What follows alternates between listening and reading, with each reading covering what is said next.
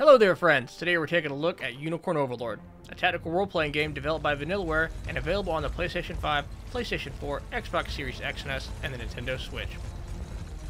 I'm currently just over 26 hours into my playthrough, and I just want to take this time to record my initial impressions and give you a relatively spoiler-free look at this latest addition to Vanillaware's catalog.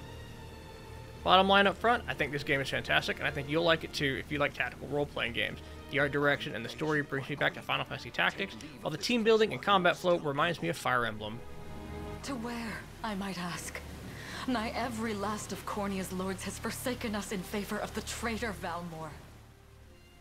The game opens up in the middle of a military coup in the Kingdom of Cornea. Your mother, the Queen, sends you away under the protection of the Knight Joseph. As you're spirited away, the Queen and her squad engage enemy forces head-on. It's at this point you are immediately introduced to the game's most engaging mechanic, the automatic combat system. Instead of directly taking control of your units, you'll find that they start attacking and using their abilities on their own, without your input. This tactics system has units on each side acting in accordance with basic tactics that allow you to set priorities and conditions for each of your unit's abilities.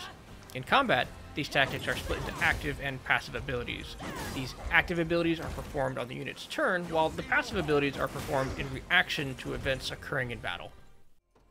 For example, my mid-game Scarlet has 2 active abilities and 3 passive abilities. The first, and highest priority, is given to Curing Call, that'll cast on her turn if one of her allies is below 75% health.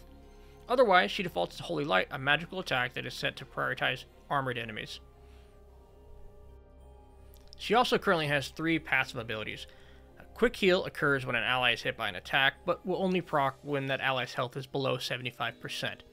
Passive Miracle activates when Scarlet is on the receiving end of an ally's passive ability, and in turn will grant them additional passive points. Finally, Quick Barrier is an incredibly useful skill that activates just before an ally is attacked, and provides them a shield that reduces the damage of an attack by 50%. Combined with lower initiative and a relative safety of the back lines, Scarlet's kit acts as a strong support for the rest of the squad, preventing significant amounts of damage and healing the damage that gets through. Now that might sound a bit complex, especially considering that this was just one unit in one squad, but the game does a good job of easing you into the tactics system. I played on the second highest difficulty, and I was at least 10 hours into the game before I felt the need to directly engage with the system. Unicorn Overlord's default tactics work pretty well in the early game, and may not even need to be adjusted at the easier difficulty levels. I'll be saving a more in-depth overview of the tactical system and the combat mechanics in general in the full review to come once I finish the game. Make sure you like and subscribe to ensure you don't miss out on any updates. Moving on to the story, and I'll be as vague and as spoiler-free as possible.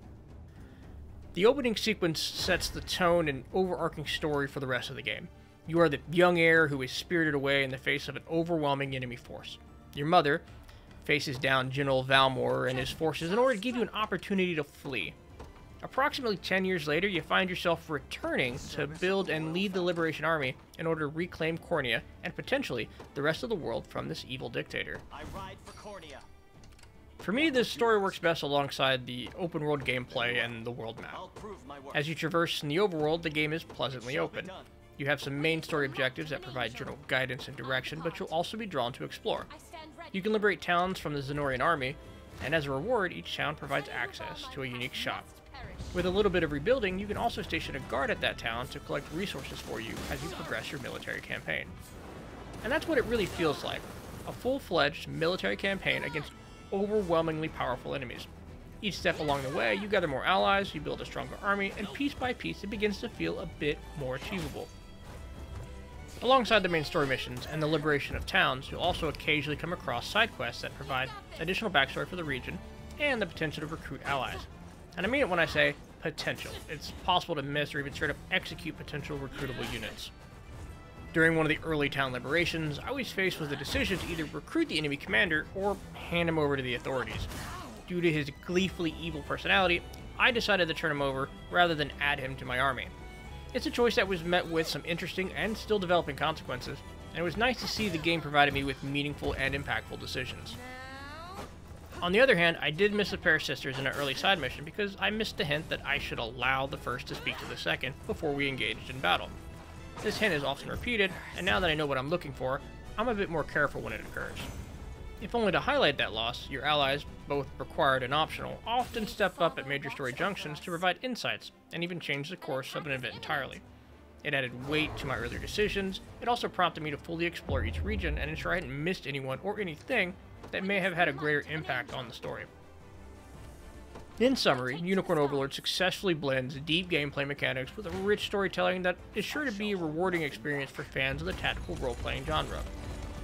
Its innovative combat system and impactful decision-making contribute to an overwhelmingly enjoyable experience. While there are some complexities to navigate, the game's intuitive design and gradual learning curve ensure it's an enjoyable experience. I am thoroughly looking forward to finishing the game, and if you want to catch this process live, I also stream on Twitch. The link will be in the description. Thank you for joining me in my initial impressions of Unicorn Overlord.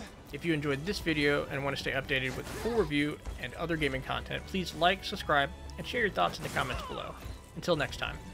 Be restored. We strive together.